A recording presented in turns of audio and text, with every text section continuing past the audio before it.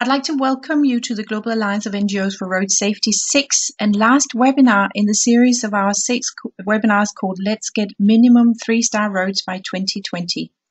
We've created these webinars because many of our NGOs are unsure how they can contribute meaningfully to reducing fatalities on our roads, and they would like to learn more about the star rating concept and the 3-Star Coalition specifically. We hope that these webinars have inspired you to promote better roads in your country and have provided you with specific ideas on how you can get started or build on what you already do when you advocate in your country. As you know, our presenters have spent a lot of time creating these webinars, and we would like to know if you have any clarifying questions or there are any parts that you would like to know more about. We have created a feedback form, and you can see it on this slide. You can also find the feedback form on our website. You go to Road Safety NGOs, under Activities and under Capacity Building, you'll find our empowerment program where you find the training sessions and this question and feedback form. And overall, we have a lot of offerings over the coming months, so please check this website out on a frequent basis.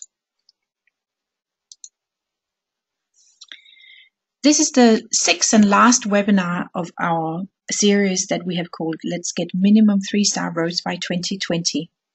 Today we'll focus on how you can be involved in advocacy with the World Bank. In this webinar we have 2 presenters. Keith Johnson from the 3-Star Coalition will take us through the why and how when working with the World Bank on 3-star roads.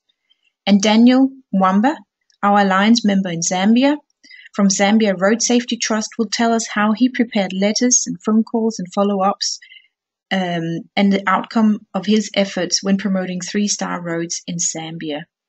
Welcome and thank you to both of you. Keith, please start with giving us an overview. The title of this webinar is Working with your World Bank Executive Director to Advocate for 3-star or Better Roads. My name is Keith Johnson. I'm the Director of Advocacy at Fund for Global Health, a coordinating member of the 3-Star Coalition. A little later in the webinar, we'll also hear from Daniel Mwamba, who has been from Zambia, who has been especially persistent in reaching out to his Executive Director's office. Here's what we'll cover in this webinar. Why work with the World Bank on road safety? Who do you contact? The executive director and staff representing your country. How do you prepare to be an effective advocate? And we'll look at ways to communicate with the executive director and their staff. By the way, we'll refer to executive directors as EDs in this webinar. We'll hear Daniel Mwamba's experience so far and look at what we can learn from that. Why are we working with the World Bank? The World Bank is the largest aid financer of road construction, averaging $5 billion a year. Currently, the bank does not require minimum safety levels on the roads it finances. We are urging the bank to adopt 3-star or better safety ratings on all road projects. The bank is a leader in the development field, and its policies are often adopted as best practice by other agencies. Next. The International Road Assessment Program recently did a study to estimate the difference it would make if the World Bank adopted the 3-star minimum standard for the next 15 years, 2016 to 2030. The lower number represents a very conservative estimate, and it's assumed that roads last for 20 years. The paper also concluded that the savings in crash costs avoided would be huge, $95 to $325 billion over the 20-year life of the roads. One of these 25 powerful people represents your country. You can move them to make a big difference for road safety. This board reviews and approves all bank projects, so their views are critical in determining bank safety. Prior to approval, they have a chance to ask questions about a project. We would like them to start asking to be notified in advance of board approval whether road projects have been star rated, and we would like them to express their preference that road projects receive 3-star or better ratings. So this is where we go to the Google search page. Well, I will walk you through a process of finding the information you need. First, you would Google World Bank Board of Directors. And the first search result is where you want to go. On this page, this is the home page of the Board of Directors. On this page, select your country in the By Country box in the upper right, and we're going to use Zambia as an example. Yeah, and you see the By Country box in the upper right there? Ah, yeah, sure. There we go. We're going to select Zambia.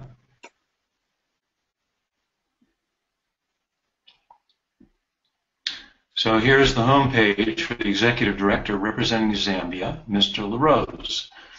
He also represents 21 other African countries.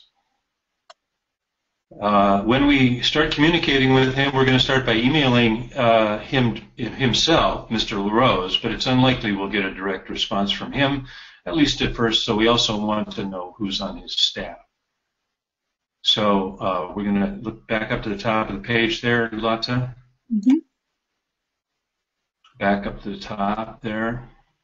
There we go. Overview in the upper left corner. Yeah, there we go. Click on Overview, and then click on Staff. Here we see who's on his staff. We're looking for any staff member who represents or is from our country. We're also interested in anyone who is responsible for infrastructure or transport projects. You will copy these people on your initial email to the ED and target them for follow-up. For Zambia, we find, scrolling down, or actually I guess scrolling up a little bit, we're looking, there's Chola Malambo at the bottom of the screen at this point, and he is from Zambia and represents Zambia. So he would be a key person to copy on your initial email.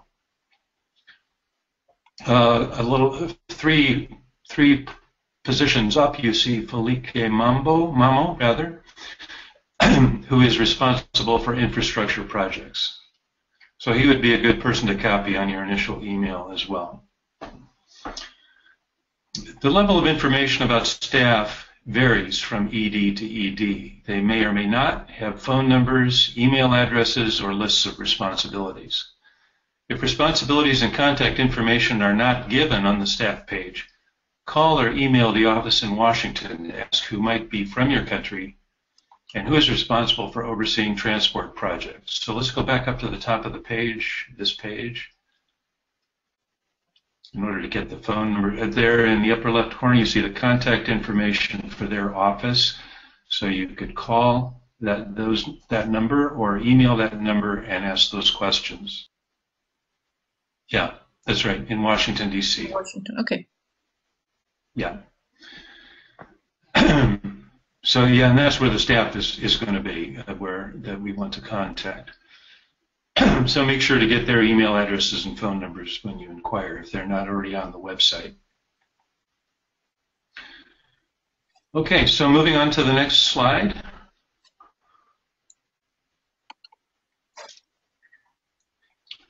How do you prepare for advocacy?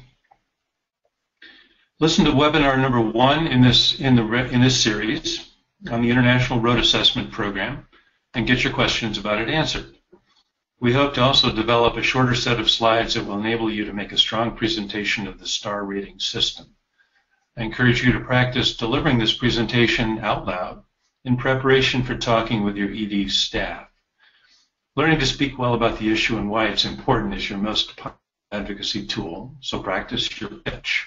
This will probably be the first time your listener has heard about STAR rating roads for safety, and it's important to make a good first impression. Number 2, be ready to talk about the most important safety facts, road safety facts and stories in your country and what your organization has been doing. This is probably something that you already know how to do. Okay, let's look at ways to communicate now. Email, phone, meet in person, possibly have a coalition member represent you. In most campaigns, we'll supply you with an email already drafted to get you started. It's best if you can reword it in your own words while keeping the essential information accurate, so it doesn't look like a form letter. Be sure to include a paragraph about your organization and its work. Phone call. It's recommended that you call to follow up on your email with a phone call. Have a strong opening line. Using myself as an example, I might say, my name is Keith Johnson with Fund for Global Health, a member of the International 3-Star Coalition. I'm following up on my email requesting your attention to road safety on World Bank projects, specifically setting minimum 3-star safety standards for all road projects. Unquote. We will provide a draft phone script to get you started, but again, it's best to have it in your own words as much as possible. Most often when you call, you'll get voicemail. So be ready for that and have a brief message ready. It could be the same as your opening line. When I'm doing this, if I don't get a response, I call again in a few days. If I get voicemail again, I usually don't leave a second message. I just hang up and try another time. Quite a bit of persistence is usually required communicating with emails and phone calls, as you probably already know. When you do reach someone, it's likely they won't have thought much about road safety and won't have heard of star rating roads for safety. If you don't get very far on your first try, don't be discouraged and leave the door open to come back another time. An in-person meeting. If it's possible to have an in-person meeting, this is the best way to get your message across and gain their commitment. Often, one of the ED staff is from your country. Possibly the ED or alternate ED is as well. Find out if they are coming home in the near future and request to meet with them. Get a group of like-minded advocates to join you. Another possibility is to ask a coalition representative in the U.S. to visit the ED's office in Washington, D.C. on your behalf as a supplement to your efforts after you've reached out yourself.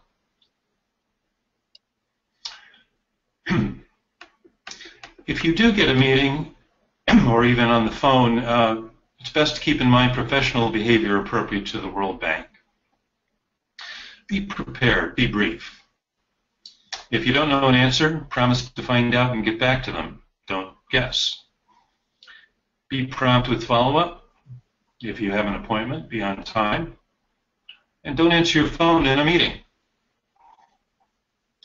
At this point, I'd like to turn it over to Daniel Mwamba with the Zambian Road Safety Trust to share his experience. Yeah, my name is Daniel Mwamba. I'm the chairman of the Zambia Road Safety Trust. The Zambia Road Safety Trust is a leading road safety charity in Zambia. In Zambia, road traffic accidents, injuries, and death represent a very serious and rapidly worsening public health crisis. And traffic accidents are one of the leading causes of serious injuries and death in Zambia, just behind the HIV, AIDS, and malaria. The Zambia Road Safety Trust has joined the 3-Star Alliance Coalition to raise awareness nationally on the way roads are constructed. In Zambia, over the past 5 years, our government has spent over $5 billion on roads infrastructure and investment. And this will continue in the forthcoming years. Therefore, as the Zambia Road Safety Trust, being part of the 3-Star Coalition has enabled us to learn about the star ratings, also network with other members, and urge the World Bank to adopt at least a 3-star rating for all roads users on its road projects. That's slide 1. Slide 2. As part of the alliance, as part of the 3-Star Coalition, I started working with my executive director in Zambia. This is followed up when Keith circulated a template encouraging coalition members to communicate with the World Bank executive director. The template was circulated through the Alliance newsletter, which we as a trust picked it up. through the Keith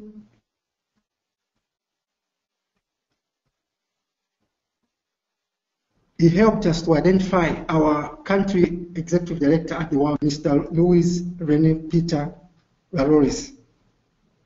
And using that template, I wrote to Mr. Laroris, who is the ED, and this was on 28th December 2015. After a month of waiting without receiving response from my letter to Mr. Louis, I contacted his office and spoke to Mr. Feleko Mamo, whom you can see in the slide. He's a senior advisor to the executive director and responsible for infrastructure. Mr. Mamo responded that to me by then that he wasn't aware of my email that I sent to the ED, and he helped me by transferring me to the ED's personal assistant. You can see again in the slide. The personal assistant told me that she has not seen the letter either, and she asked me to resend it to her. I did that, and I waited about a month without receiving a response. I followed up again. I sent another email and copied the ED and also Mr. Mamo. And also after that, I followed up another call to Mr. Mamo. Mr. Mamo told me that the right person that can help in this situation is Mr. Chola Milambo, who is a fellow Zambian and advisor to the ED. As you can see now in the photo, you can see the photo of Mr. Chola Mamo on the next slide. Can we move to the next slide?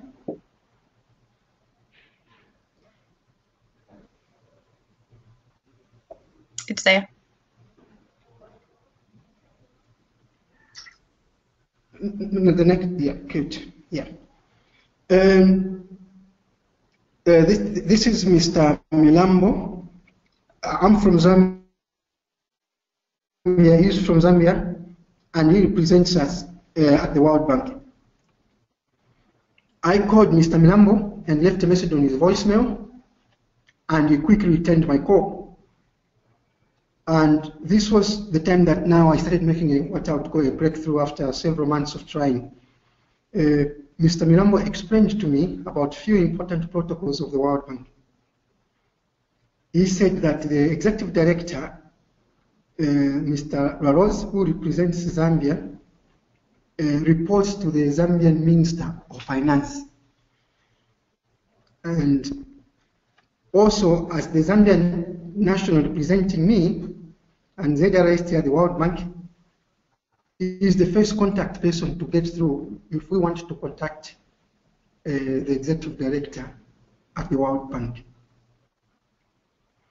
He, as an advisor to the ED, is Zambia's voice at the World Bank addressing issues to do with Zambia and as a Zambian. He asked if I know the World Bank transport specialist, who is Mr. Justin Ruji, and based in Zambia, the Zambian office of the World Bank. I told him that I know Mr. Ruji and had several meetings with him before. Since he had not seen my email requesting Mr. Laroris, the ED, speak out on behalf of the 3-star roads, he asked me to send the email immediately and promised that he will consult with the ED about it. This is good because now I have someone in my executive director's office who is engaged with me in the process. So Daniel, Next slide. There's no.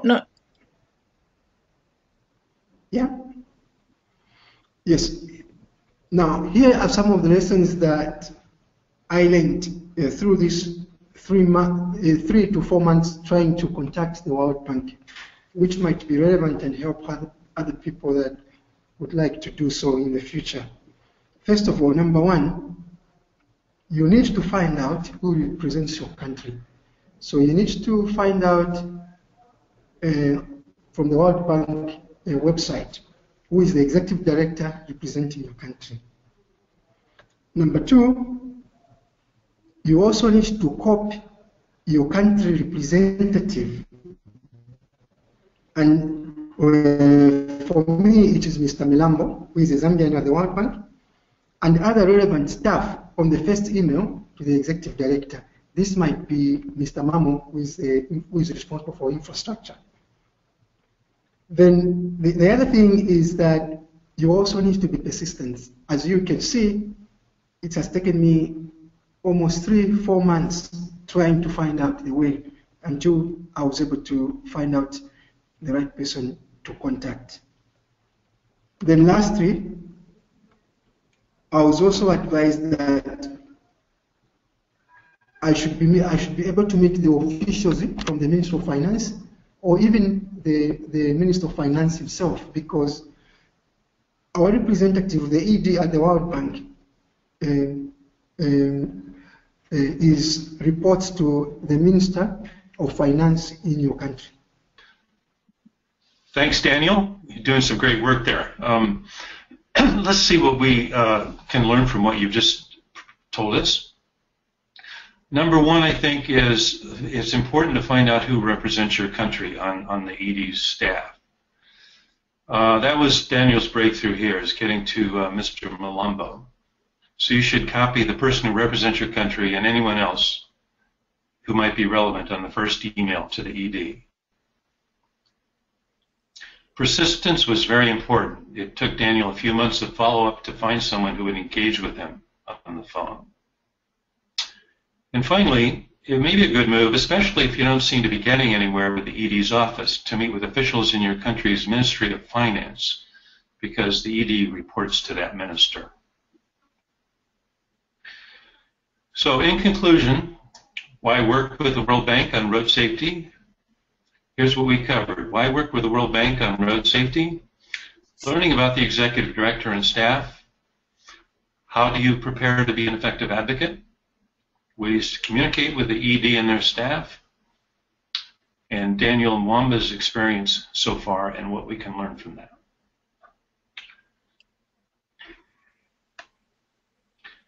Thank you for listening. I hope this has been useful. After you've listened to this webinar and completed the feedback form, someone will contact you to see if you're interested in doing the necessary homework and contacting your World Bank Executive Director and their staff. If you do, we will stay in touch to offer friendly support to get answers to your questions and share with others in the 3-Star Coalition and the Global Alliance what you learn and accomplish. Thanks a lot. Thank you, Daniel and Keith. Here on this slide, you can see a link to an evaluation and question form. You might have some questions to what you've heard today that you would like to address to either Keith or to Daniel, and you can fill them in on this form. You can also find that on our website. Otherwise, I'd like to thank you very much for listening to this webinar and to listening to all our webinars. Thank you and have a safe day.